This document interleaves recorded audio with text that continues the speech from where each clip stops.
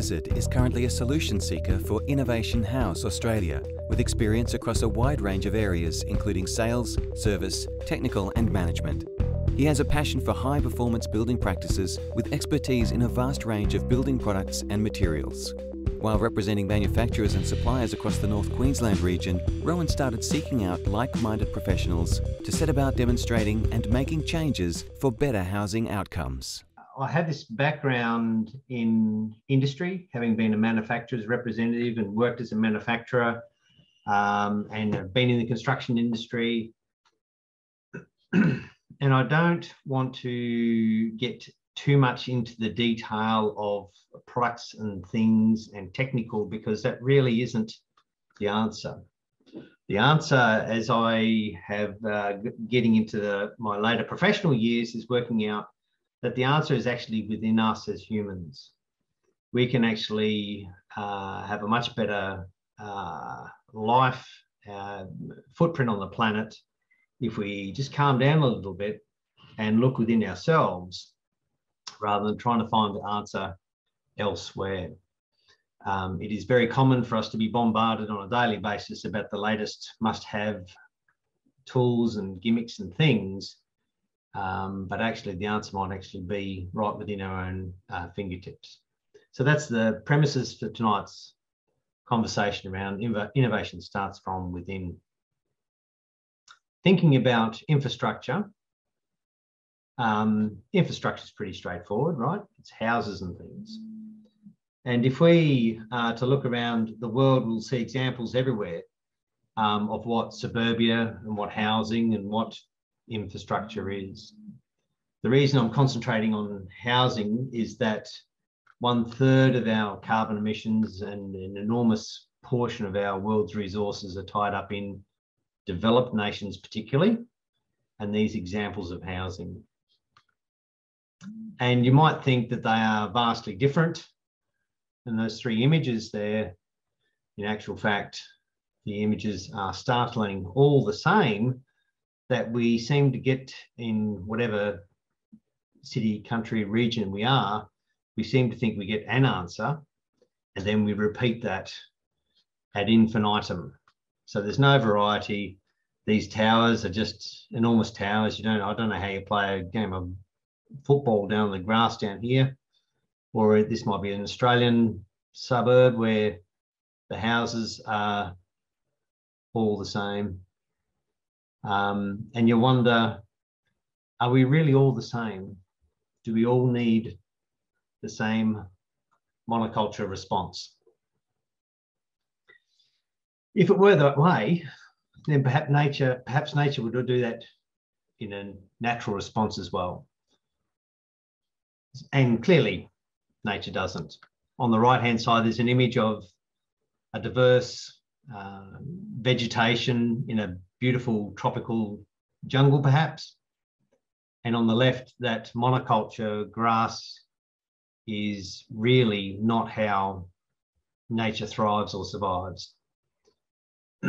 Having recently done some research on the advent of lawn and grass, it came around with royalty and nobility wanting to show off their lavish manpower they had available at their fingertips and the resources to water and to nurture these fields of a single grass type. So to the point that they had all sorts of crazy philosophies about don't walk on the grass. And, it was a very weird sort of reflection, or over the top reflection of their wealth and resourceability. And we see some of those, and this is hundreds of years ago that started. We still see that today. We'll go and visit a posh school and be told that we can visit the school, but we must not walk on the grass. And it doesn't really serve much of a purpose. In actual fact, in nature, there's very few places, even a quality farmer will tell you he wants some diversity in what's growing in his fields. He won't want all of it to be exactly the same species, exactly the same 47 millimeters tall, using exactly the same nutrient and lawn mowing regime, because that's crazy use of resources. Our natural world has much more diversity and variety in it, and we do as humans.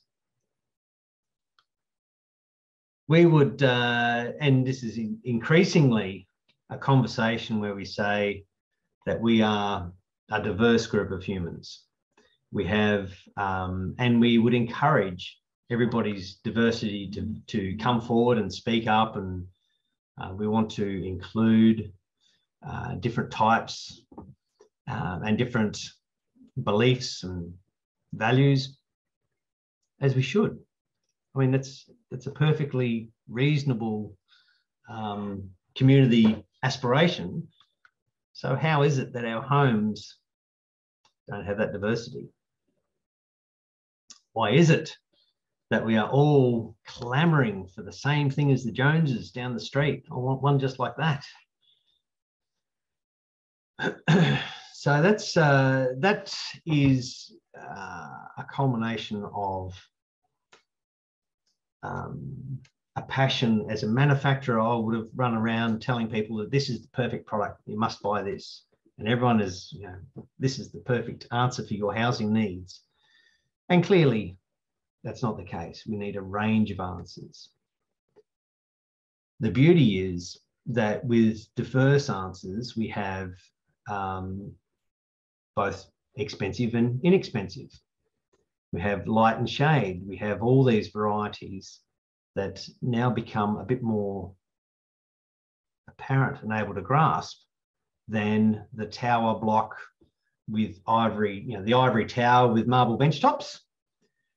If that's not achievable, then maybe you could imagine something that works for you. And I think the first inhabitants of this nation of Australia had it pretty good when they had a bit of stringy bark looped over a tree to offer some shade from the sun.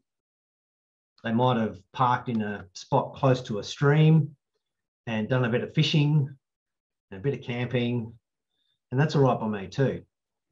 So diversity is maybe something that we should be having a conversation around and applying our thinking to,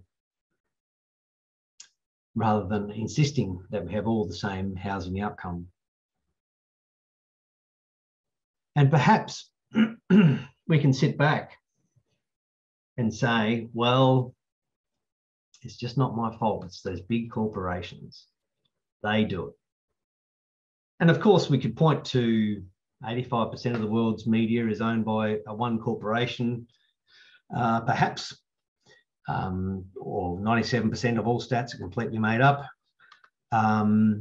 And you can also look at our housing, particularly in Australia, some examples that there are major players who clearly have a dominant position in the marketplace. And even if that is the case, they still offer a range of outcomes, and we still have a choice to accept a range of outcomes rather than insist on the one just like the Joneses down the street. And in actual fact, as consumers, don't we govern these big corporations? The devices that we must have, the branded clothing.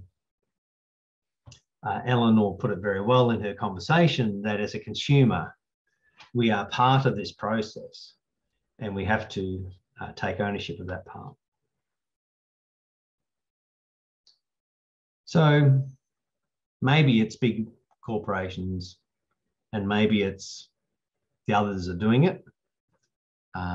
I'm not sure that we can wash our hands and be completely absolved of all of the sins of an industrial world today. We have to own our own individual piece.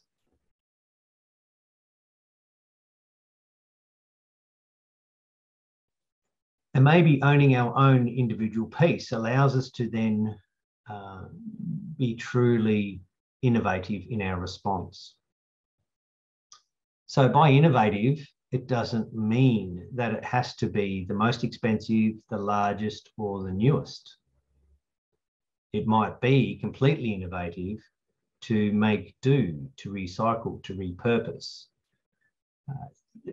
Behaviours that we have seen through all of our society is becoming harder and harder to find, particularly in Australia now as an example, but intergenerational living, having grandparents living under the same roof with the family, with the grandkids. Now, if you look at particularly some nations around the world, still do this very well, but it would be quite innovative in Australia to be doing that sort of behaviour. And if we look back through history of mankind, we've done this before, where we've gone past eras of quite developed civil engineering in the Roman era. And then after that time, we had quite, they were called the Dark Ages, where we forgot about citywide plumbing. And we failed to maintain roads, and we really dropped the ball again. So as humanity, these things ebb and flow. It is perfectly normal to see teenagers trying to do something different to their parents. It's probably always the history of the world. And that's okay. Maybe we should stand up and own our own individual desires and be a bit more innovative in our own way. And maybe that comes back to the thinking about what we have today within our own reach. So when thinking about housing,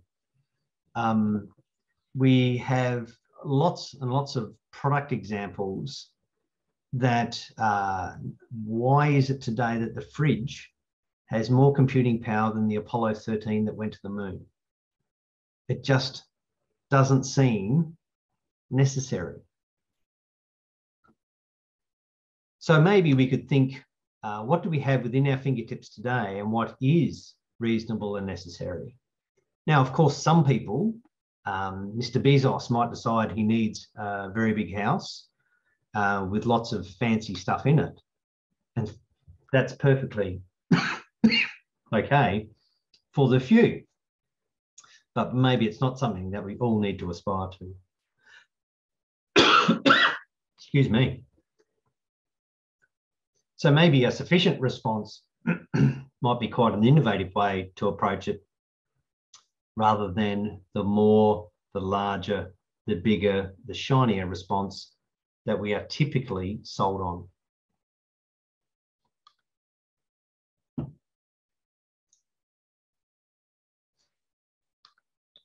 So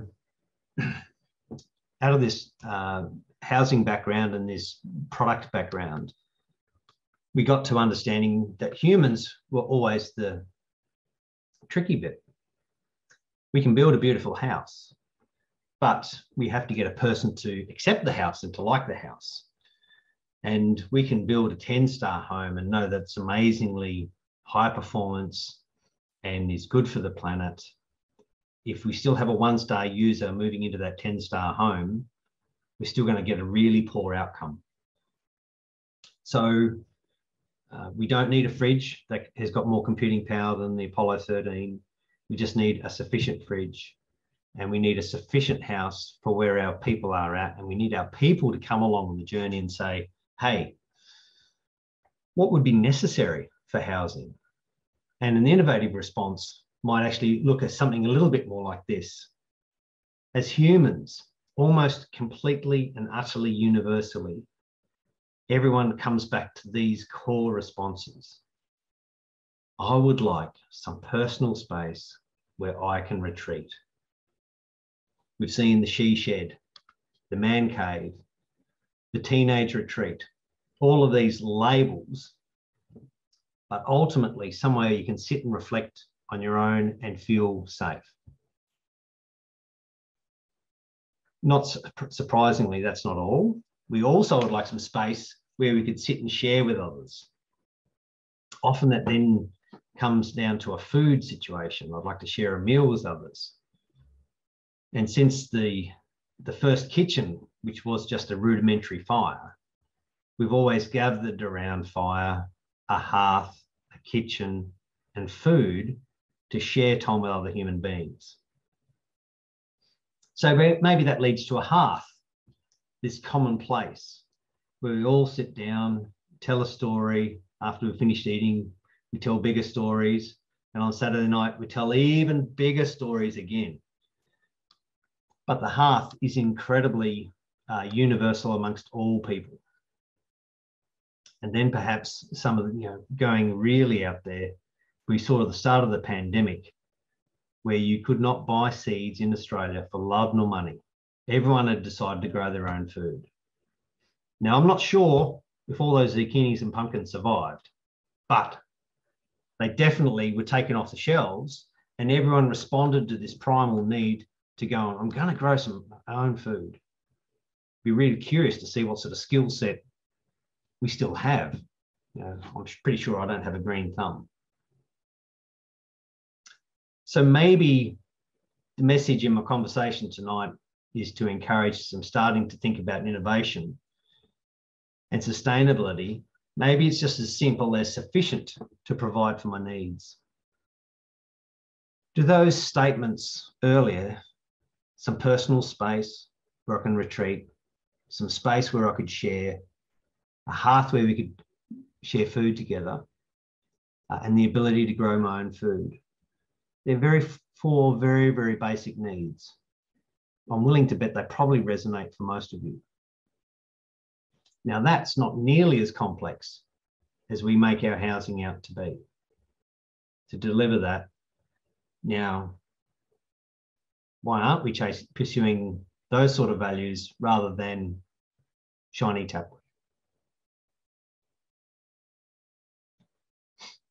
If we start thinking about those core beliefs, maybe we can stop using outdated feudal language from centuries ago, talking about titles and mortgages and tenants in common. The language is in plain sight, right in front of our face. If you've ever looked at real estate and you've ever tried transacting those things, all this language comes up straight away. Our core humanity is actually much less complex than that and is much more simple. Maybe as a simple goal to reflect with your personal time, to share with others, and to grow.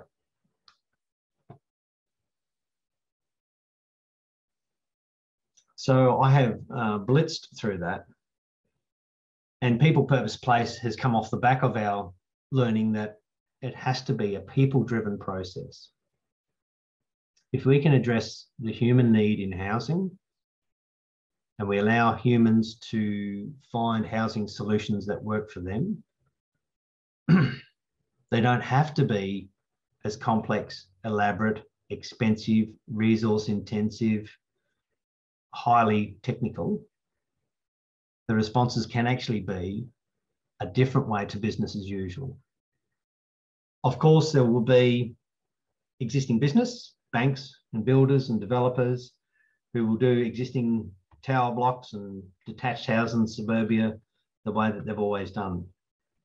And that business has to continue to an extent. There's a need for that and there's a market for that. But the challenge of business as usual is perhaps to start with the people and not the mechanism.